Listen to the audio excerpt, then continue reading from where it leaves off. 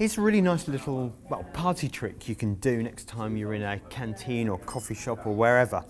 All you need are 2 forks, and you interdigitate the tines of the forks like that,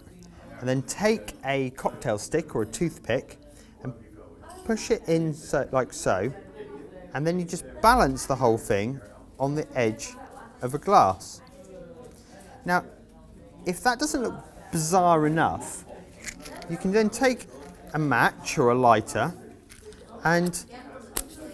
light the cocktail stick,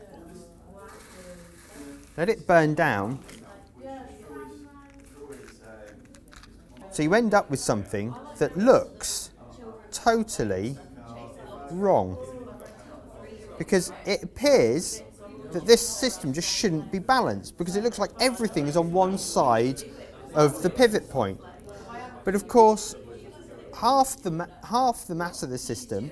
is on this side of the pivot point in the form of the heads of the forks, and the rest is on this side of the pivot point in the form of the handles, and so everything is perfectly balanced. It just looks really, really weird.